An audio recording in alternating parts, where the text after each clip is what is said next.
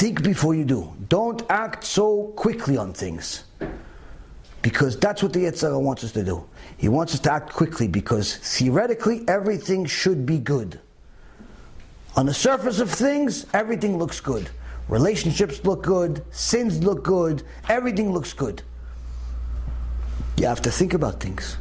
If a person thinks about things, he'll see that most of the decisions that he would make ordinarily, he wouldn't make. Anytime somebody asks you to make an agreement for any type of financial commitment, automatically, okay, I'll get back to you. When? I'll try to do it by tomorrow. No, but I need a decision now. You may need a decision now. I'm going to get back to you tomorrow. Why? I want to sleep on it. You don't really need to sleep on it. You actually know what you want. But sleep on it anyway. Why? Because maybe if you wait long enough, some thought that you don't have now, you'll have tomorrow. But the salesman is going to try to get you to do what? What the Yetzer Hara tries to get you to do. Commit right now. Trust me, I know. I was a salesman for over 20 years. The best salesman in the world is the one that can make you make a decision right now. Not tomorrow, not next week, next year. Closing. There's a term in sales. Always be closing. Meaning, I got to get you to buy now. Tomorrow, God only knows. You're already going to think about it and maybe say no. I can't get you to think. I need you to commit. But that's what the Yetzer Hara wants you to do. He wants you to commit to the sin. He wants you to commit to now. So what you have to do is get yourself used to, I'll get back to you tomorrow. Even if you don't feel like you need to get back to them tomorrow. Unless it's a mitzvah. If it's a mitzvah, you know for sure it's a mitzvah, it's a different story. But for things of this world, mundane things, I'll get back to you tomorrow, I'll get back to you next week. No, but we need an answer today. You may need an answer today. I can't give you an answer today. Suddenly, you'll see that they could deal with tomorrow also. Oh, no, I need the money tomorrow.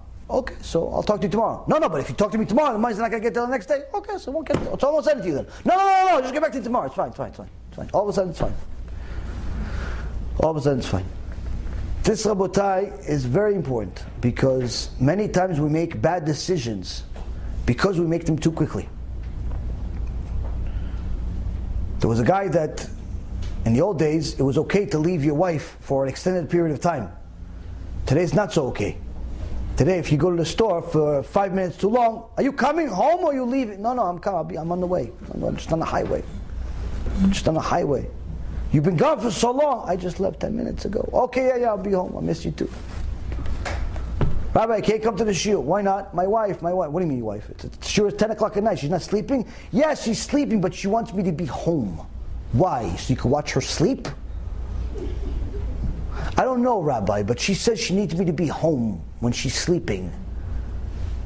I said, tough wife. Thank God for YouTube. Sometimes the wife is tough. Sometimes the husband's tough. You have to use your imagination. You have to use your imagination of how to deal with them. But you also have to use your intellect too. Why? Your imagination may solve your problem today, but not tomorrow. Your intellect is what's going to help you tomorrow. There was one time a guy that grew up, his father had a successful business, and as his father got older, he said, listen, son, I don't know how long I have in this world, but I tell you one thing. Never make a decision right away. Anytime, especially if you're angry, don't make a decision right away. Wait until the next day. I said, okay. Shortly later, the father passed away, and the kid took over the business. As the kid took over the business, he found a woman to marry him, and he ran the business, made a few bad deals, because he was still young, and lost all of his money. He said, listen, I gotta go travel a little bit, try to make some money, and I'll come back whenever we have money. You know, from time to time I'll send you money. Stay loyal to me. She said, okay. In those days it was okay. So he went on a journey, and every so often he would send money without really knowing what's going on.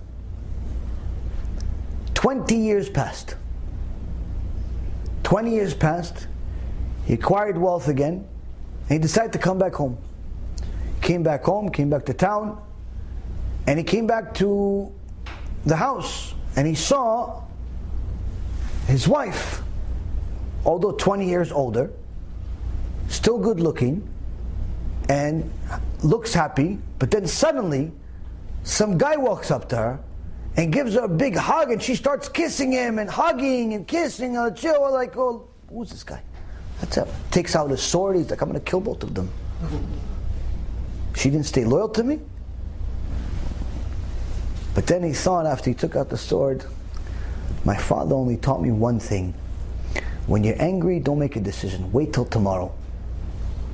So he decided not to go there, not to kill both of them. He went to a motel and he took a rest for the night. The next day, he decided to go to the shul to go ask around about his wife. He says, you know such and such woman? He goes, yeah. You know anything about her? He goes, oh, she's a big tzadikah. Big tzadikah, she helps the community. Yeah, well, she's married? Well, yeah, the poor woman, her husband left her 20 years ago. Wait, so she remarried? No, chas v'shalom, she stays loyal to him, she's great, she's that. She even has a son. She goes, what do you mean son? She went with some other guy? No, chas v'shalom, she's a tzadikah. Who are you? You'd say bad things about this woman? No, I'm just wondering. No, she's a big tzadikah. What her husband didn't know when he left is she was pregnant. She didn't even know. She was pregnant, and then a few months after he was already gone, she had a baby. It's his baby. And now the kid's nice, beautiful kid, 20 years old. He goes, who's this kid? Show me. They start showing him, oh, that's him. Who's that? The same beautiful kid that was hugging the woman the day before is his son. He says, look at that. If I didn't listen to my father from over 20 years ago when he told me, son, don't make decisions right away. Wait a day. If I had just ignored this one piece of advice, not only would it have been a mistake that would have ended my marriage, it would have ended the life of my wife and my son. And that's why the Gemara says, anytime somebody's angry, for sure, you're not making the right decision. For sure it's a mistake. Now why is it a mistake? Because the Yetzer Hara is in control of it. Why? Because the anger is the highlight of imagination. Highlight of imagination. It's the highest point of imagination. When you're angry, what are you thinking about? It's all about me. They're doing it to discredit me. They're doing it to embarrass me. They're doing it to bring me shame. They're trying to destroy me. They're trying to this me.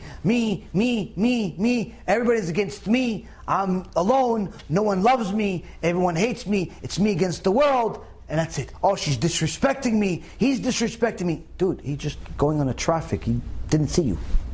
He's not disrespecting anyone. He doesn't even know you exist. He didn't see you. He didn't see you. He just crossed because he didn't see you. No, he's disrespecting me because I'm this. No, he doesn't know who you are. He doesn't know you exist in the world. He's just some guy that lives in the same state as you for the last month. He doesn't know that you're there because he's in a hurry because his wife is pregnant and he's got his own problems and you just happen to be in the way. But no. When you're angry, you start having all of these delusions that come from your imagination that fuel your anger. And the more you express it, the more angry you become. The second you punch something, you hit something, you start cursing, you start yelling, it doesn't make your anger go down. It's fuel to the fire.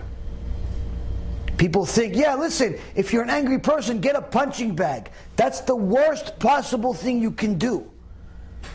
If you get yourself used to being physical every time you're angry, guess what? Eventually it's not going to be a punching bag. It's going to be a person.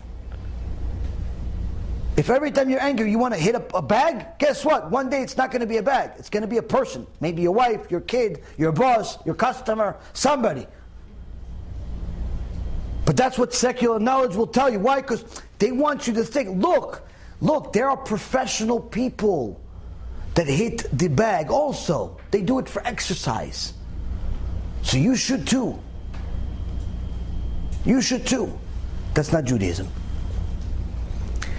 Anger is one of the ways that the Yetzer Hara makes your imagination go crazy.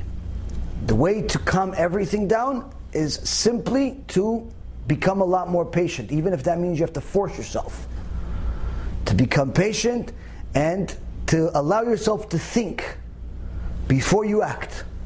Never be sporadic, never be spontaneous, never do things that way, because the minute you start doing that, you become simply a slave of the Satan. And you start thinking based on your imagination. Your whole life becomes based on your imagination. You start thinking you're either over righteous or over wicked. Either you're too bad to do tshuva or you're too good that you don't need tshuva anymore. You're too good that no one's good enough to marry you, or that you're too bad that no one wants to marry you. You're a victim, or you're too strong. Everything becomes an extreme. That's what the Chazon Ish says. We have to think, use our mind, and only utilize the imagination if the intellect is still in control.